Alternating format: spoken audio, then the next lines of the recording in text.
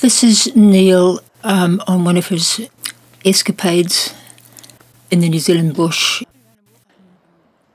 He's decided to take a music stand. I guess you're going to find out why. We are away up in the northernmost reaches of the west coast. You can't drive much further north. And we have gone on a bone-shaking trip into limestone arches. So I would normally be carrying the music stand, but because I'm doing the videoing, he's carrying the music stand, and in his backpack you can imagine what he might be carrying. This track is well maintained and I think is fairly recent. It's in the Kahurangi National Park. It looks as though it's pretty dirty water, but it's just the tannins. You know, the bark and the seeds and the muddy stuff that gets into these places. Okay, we're coming close to destination here. And here we are.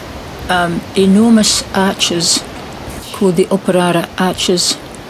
They're about 200 metres long. That's the entrance just behind Neil there. He's now tuning up. And his red sock is a danger signal, of course. Don't go beyond here. Okay, he wanted to see how his pipes sounded in these beautiful limestone arches. They're about 37 metres high. Stalactites.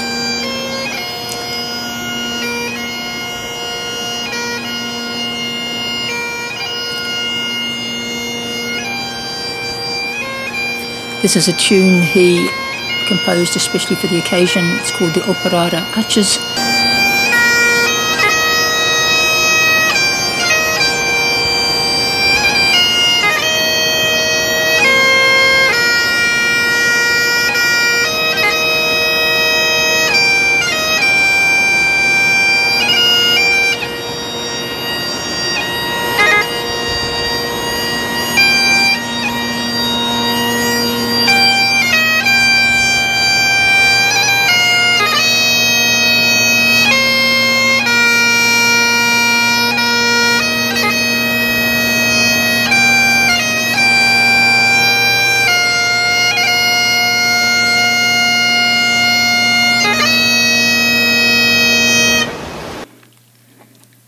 And this is not the end of the story. We were staying at a B&B in Westport, and the owner of the B&B was actually a journalist on the Westport News, and she wanted to write the story up in the newspaper the following day.